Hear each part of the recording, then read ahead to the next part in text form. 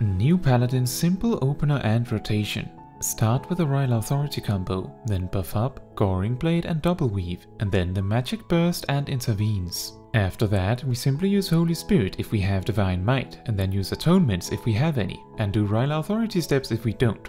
That's literally it. Whenever cooldowns come up, we use them, and simply save Divine Might if doing so will not lose a cast, but will allow us to fit one in the buff window. That initial Royal Authority combo is intended to line up your buffs with raid cooldowns, which causes all of your cooldowns used as they come up to naturally make them land in raid buffs. The only exception is that you should use intervenes in pairs during buff windows. If you want the more detailed version, watch my level 51 to 90 new Paladin guide. Enjoy!